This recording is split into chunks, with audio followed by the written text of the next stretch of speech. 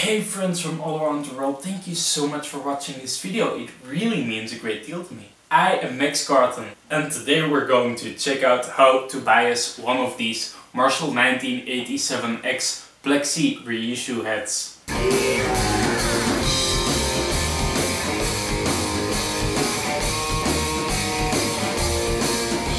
Okay, so before we start, I do want to warn you that there is a great danger when you are doing something like this in an amplifier, because you are exposed to really high voltages. We're talking 400 to 500 volts here, so you really want to watch what you're doing in this amplifier. You don't want to be touching anything in this amp except for the key parts that we need to be touching, and that is not with our hands. Okay guys, so I do want you guys to know that this is not something where you can touch everything. You want to leave your hands as far away from the things that you don't want to be touching, and you might want to be wearing gloves, as I will do, just to be extra safe. And of course we are going to need three things for this, three very basic things to bias your Marshall head, and that will be a normal straight up Phillips head screwdriver to open the cabinet and to take the chassis out. Then you will need a very small flat-headed screwdriver to do the bias on your amp. And then last but certainly not least, a multimeter. And in this case I'm going to be using a very cheap multimeter that you can get for around €4, because there are a lot of ways where you can do it with a very expensive multimeter and a tube probe socket, which makes it easier for some guys, but this is the cheapest way, and we guitarists don't like to spend a lot of money on these type of things. So that's why I'm using a very cheap multimeter, and it can be done, guys. So guys, I do want you to know that I upload videos every Sunday related to gear and guitar stuff, and please do check out some of my other videos. So please hit that subscribe button, check out some other videos, and please do like this video or dislike it, and put some comments in the comment section down below. I love to hear what you have to say, guys. Okay guys, so as you can see, this is the way I like to put my amp on the table, with a little bit of soft stuff underneath there. And now I am going to remove the back panel. Okay, so now that we have the back panel removed, I like to put on some gloves just to be safe with this, guys. I use these gloves. It really doesn't matter as long as they are plastic. These are not the best to do this, but they are something, so that's why I use them. Okay, so now that I have my gloves on, I like to remove the chassis from the cabinet, and when I am removing this, I like to hold it at the transformer here and at the chassis here, just because the transformer has a lot of weight, and you want not to be touching these two, because these are really going to hurt if you are going to touch those. Those hold the really high voltages, so don't go near them with your hands. Please stay very clear of them. So first we need to remove these 4 screws here. Okay guys, so once again the way I like to remove this chassis is by just holding this here and then this transformer here. So let's take it out of there.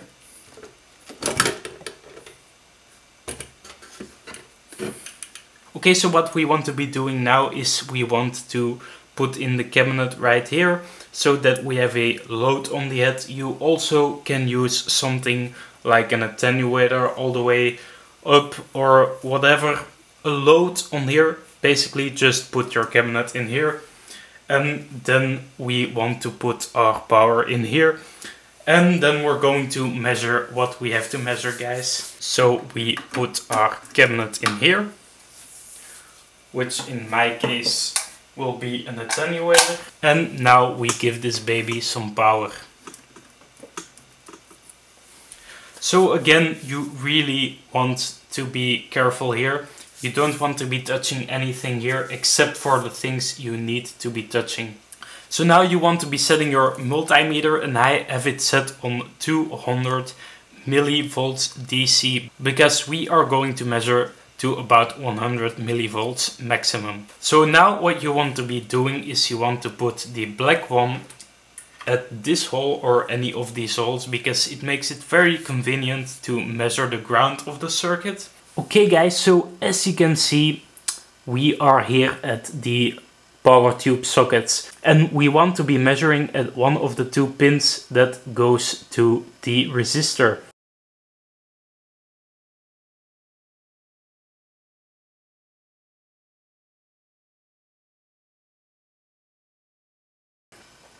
This resistor is going straight to ground.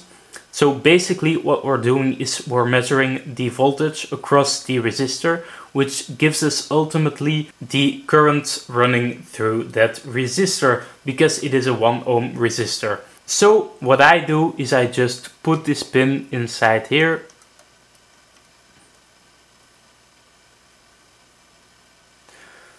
There we have it, it's inside there, and now I'm going to back up and we are going to read some measurements.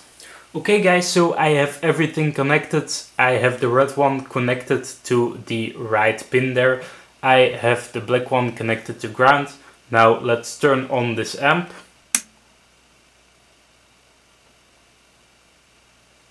Okay guys, so it has been running for a while and now we're idling at about 40 millivolts, which means actually 40 milliamperes. So the value that you want to be using is going to be anywhere from between 30 or 50. They say the sweet spot is about 35.